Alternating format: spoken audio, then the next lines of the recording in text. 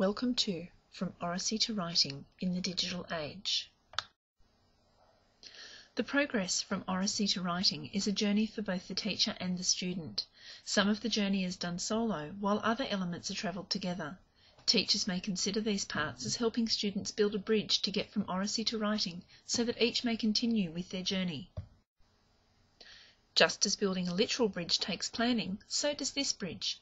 Environment, foundations and approaches all must be considered. In addition, teaching and learning writing in the digital age means there are more elements to learn about, yet these elements also create more inviting learning opportunities for both students and teachers. The first step in the journey is knowing why it is so important to help students make a connection between oracy and writing. Strong skills in one method of communication usually lead to strength in other communicative areas. According to Halliday, writing and speech need to be seen as reinforcing each other in a total process of language development. Examples of this are scanning a text when reading relating to writing headings for a first draft, and analysing authors' methods such as construction of phrases and use of punctuation to provide models for students' own writing. At this point in the journey, the teacher must be clear on the two aspects of language. To gain an idea of the relationship between oracy and writing, the similarities and differences between the two first need to be examined. Elements common to both oral and written language are: both use words, are intended to convey meaning, are skills that only human beings possess, and use similar areas of the brain. Similar conditions are required for students to learn both, and the register or form of language used is dependent on context and audience, however are at different ends of the mode continuum. So, what are the differences between oracy and writing? Spoken language is immediate, with no sentence or word boundaries. It relies upon shared context and stress intonation, gestures and body language. Oral language has fewer content words, with more conjunctions, pronouns and prepositions. Written language, on the other hand, is composed to communicate ideas over time and distance. It has more structure than oral language and is organised into words, sentences and paragraphs. Writing uses more content words and is, through necessity, more explicit about context, as the reader is likely to be removed from the writer's situation.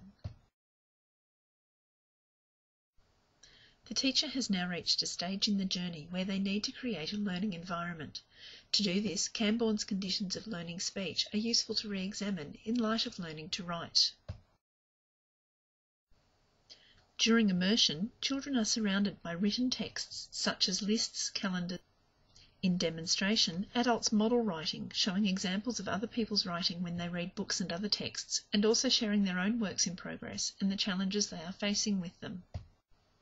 Teachers believe every child can learn to write and expect them to do so. At the same time, the teacher is giving each student some responsibility and choice in what they learn. As with speech, perfection will not be achieved immediately, and children's initial approximations must be accepted to help boost their confidence. Writing skills are consolidated with daily practice. Supportive feedback to strengthen weak areas and celebration of achievements are vital to creating an environment conducive to learning. Deciding how to approach the teaching of writing is the next stage in the teacher's journey. Two approaches are suitable to teach writing and particularly effective when used in unison. The process approach focuses on the series of steps involved in composing a piece of written text, while the genre or text form approach has more emphasis on the structure of the text to be written. When using the text form approach, considering the relationship between Halliday's oral functions and the various text forms can assist in clarifying the journey from oracy to writing.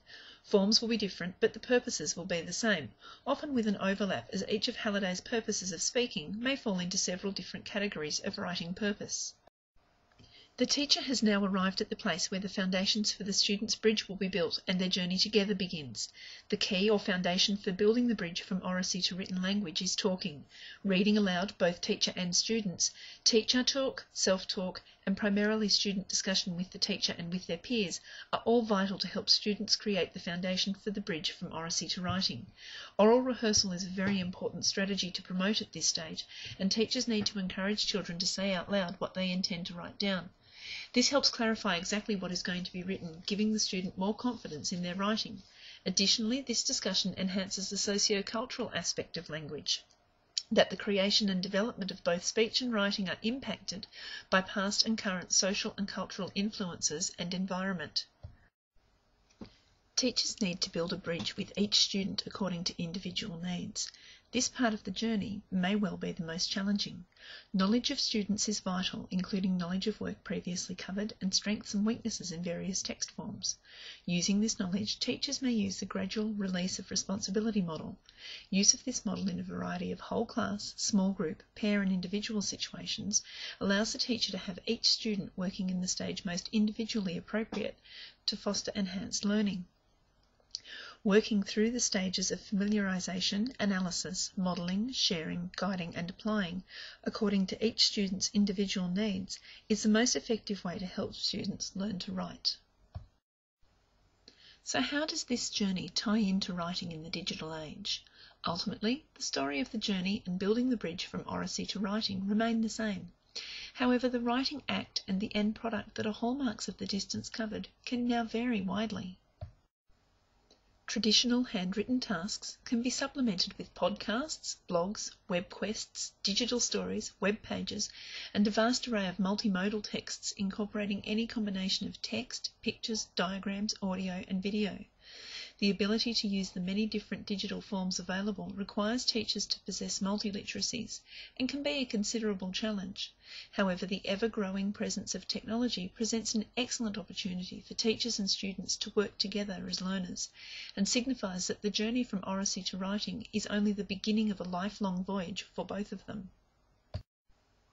The journey and the bridge from oracy to writing are vitally important for both student and teacher. Teachers facilitate the journey by creating the right environment, understanding the links and differences between oracy and writing, knowing their students' needs and teaching accordingly, and creating extensive opportunities for discussion. In the digital age, teachers need to extend their own journey by embracing digital forms of writing without losing sight of traditional methods. These multiliteracies will give both student and teacher the skills to continue on their journeys, gaining the lifelong learning that the digital age requires. There's a track winding back to an old-fashioned shack along the road to Gundagai.